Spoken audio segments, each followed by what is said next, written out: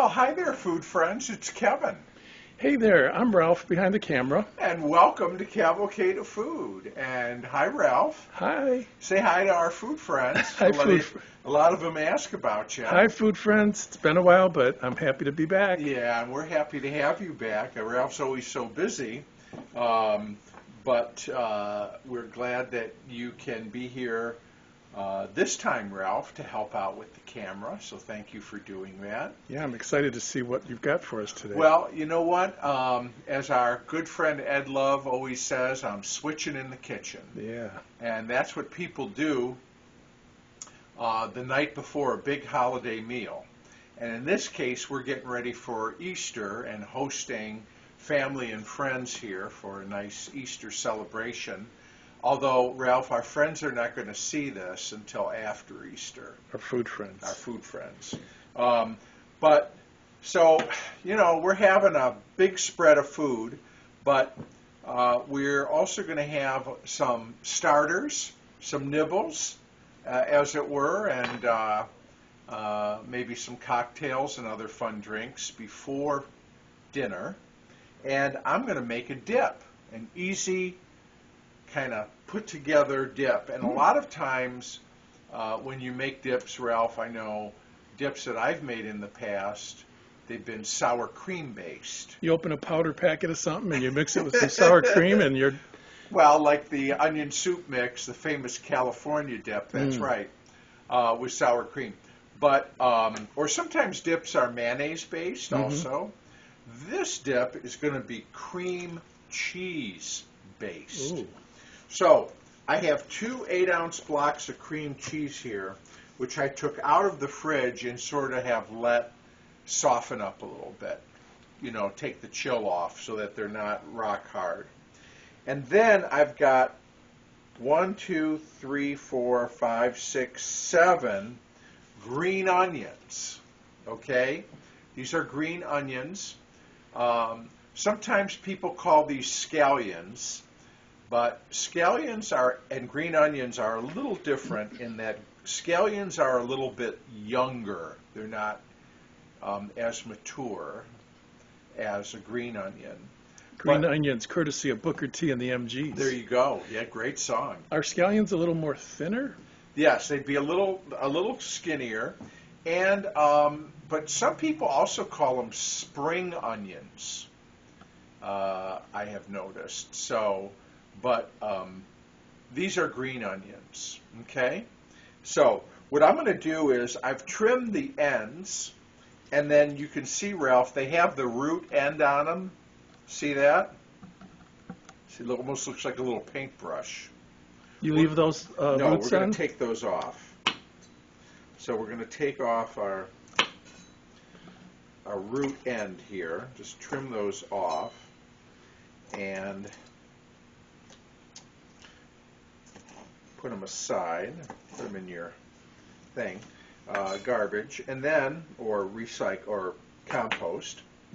Then I'm going to just rough chop the rest of these green onions because we're using our friend, the food processor.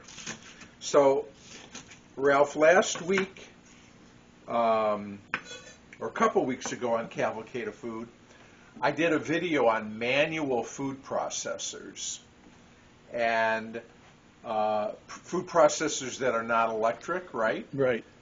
But I'm going to do an episode on electric food processors, and I usually use one of my old Cuisinarts, but today I'm going to use a Sunbeam food processor. This is, check this out, Ralph, this is a Sunbeam Vista. And this is a food processor. Vintage 1974. Late 70s. 78.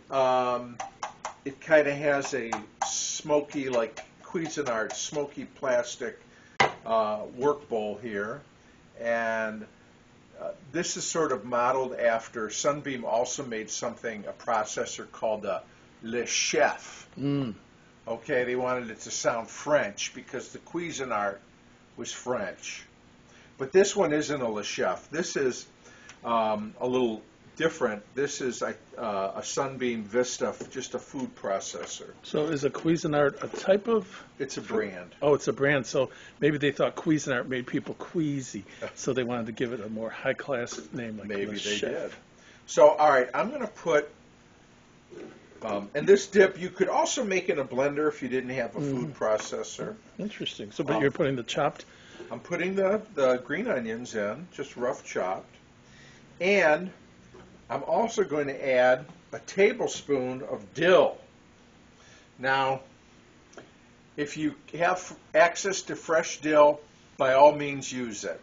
I'm using dried, freeze-dried actually, because that's what I have. And dill's hard to find around here this time of year.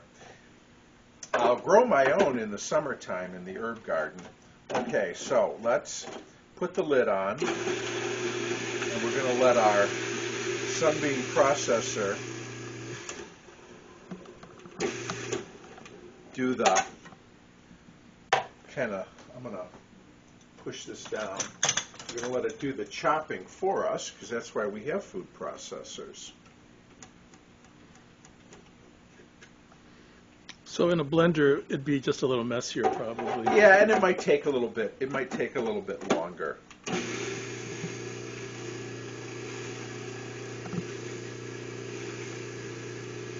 Okay.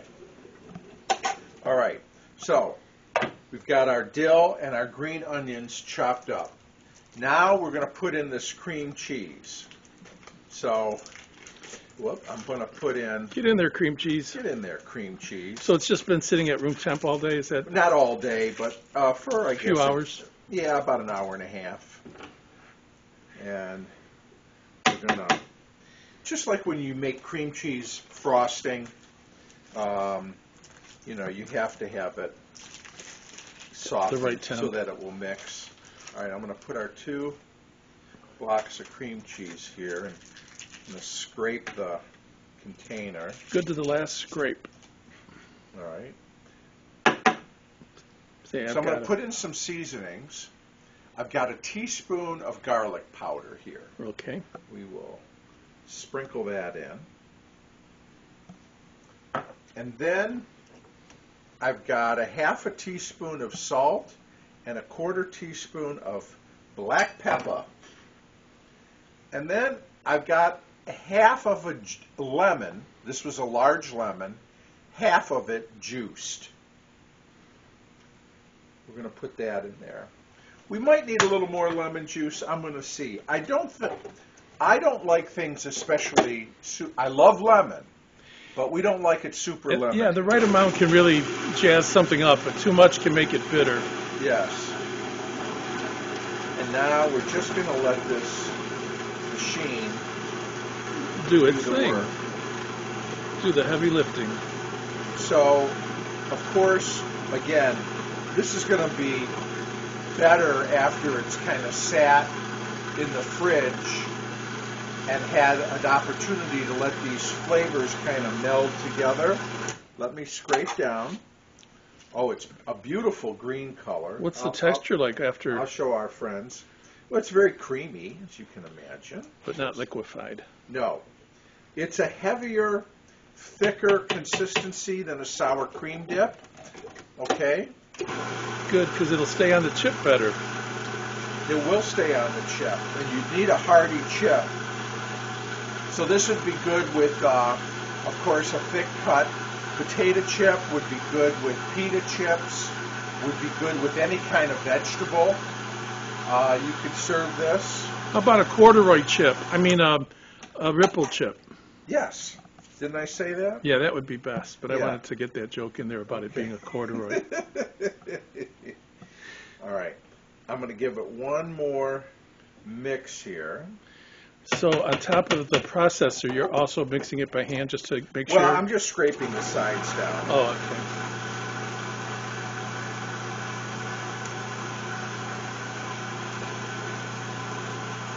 okay. Okay. There it is. So I'm going to, let's see, Ralph, if we can show, I'm going to tilt this up, and if you can get in here and zoom in and show our food friends that beautiful color. Now the camera's not maybe picking it up, but I can see with my real naked eye that it is like almost a like even Pistachio green. lighter than pistachio, but definitely a tint of green. But in And the video, it looks a little. it may green. be washed out from the bright lights here, but and it's got a lot of green flecks in it, which is of course the green onions Yes. and the dill mixed It gives in. it like a little texture. But And take our word for it, this will be a hit at a party, whether it's for all the people you're cooking for Easter or any party, because it's such an unusual and I don't know, almost healthy looking color. But what I'm going to do is, before I take it out of here, we're going to do a taste test. Okay. To see if we need to add anything, a little bit more lemon or any more seasoning. So I'm going to get some chips. Now the thing I will say, because this is cream cheese, we're going to put this in the fridge, and it's going to get Harder, hard thicker. again, just like cream cheese does, right? So when you serve it, make sure you take it out well in advance of serving it, so that it softens up a little bit. Like a couple hours? Or? Well, not a couple hours, but I would take it out a good Yep. half hour, 45 minutes. Oh, okay. Okay. All right, let me get some chips and we will give this a taste. So, Ralph, I've got some nice pita chips here. We're going to...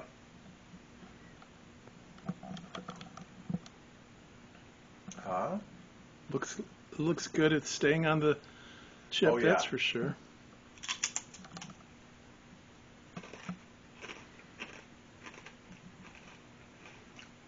What do you think of the lemon? Just enough to brighten it up, or is it kind of overpowering? No, I wouldn't. I'm not going to add any more lemon juice to it. But can you taste it? Yes. Well, you know what?